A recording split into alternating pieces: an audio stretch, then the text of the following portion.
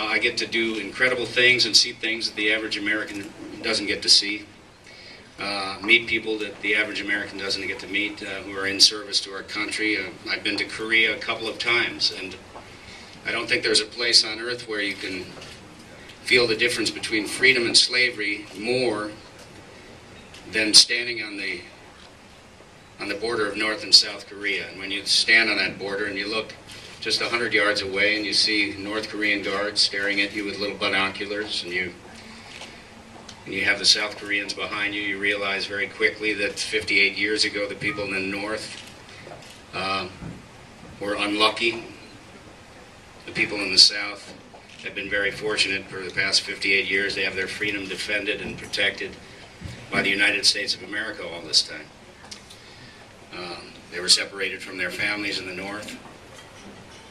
It's an odd feeling to stand there and to feel that. So God bless our Korean War veterans who sacrificed so much to bring freedom to the South Koreans.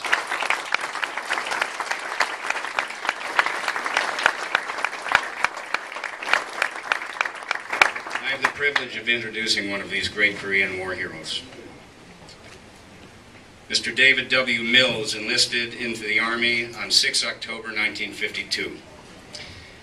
After completing basic training at Camp Breckenridge, Kentucky, Private Mills arrived in Korea through the port of Incheon, reporting for duty as a rifleman with F Company, 2nd Battalion, 15th Infantry, 3rd Infantry Division on 7 April 1953.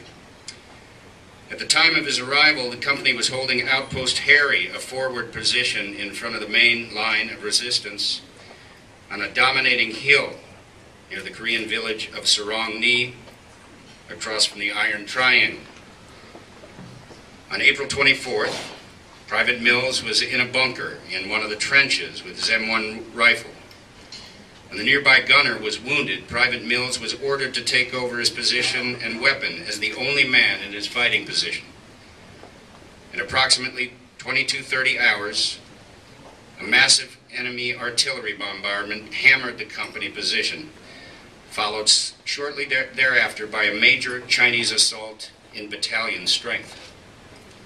Private Mills remained at his position, and all other automatic weapons were knocked out in brutal hand-to-hand fighting.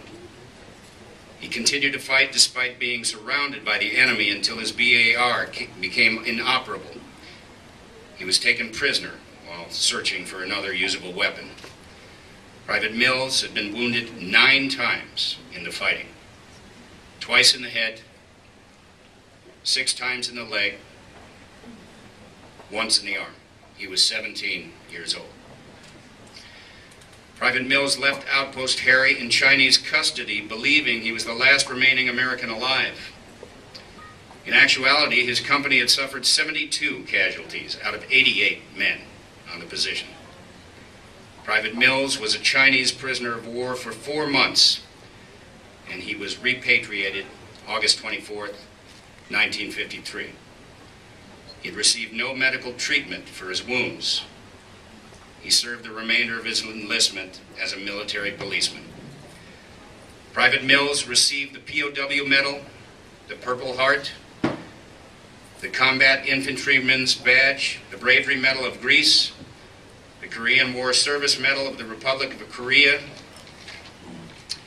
the Korean Service Medal with 1 Bronze Star, the United Nations Service Medal, the National Defense Service Medal, and the Good Conduct Medal. After leaving the Army, Mr. Mills graduated from the Wharton School of the University of Pennsylvania with a Bachelor of Science in Economics and Master of Business Administration degrees. He held senior financial management positions with medical centers in New York, Florida, and Pennsylvania, and retired from his final position as Chief Executive Officer of Oddfellows Home of Pennsylvania, an office he held from 1980 to 2001.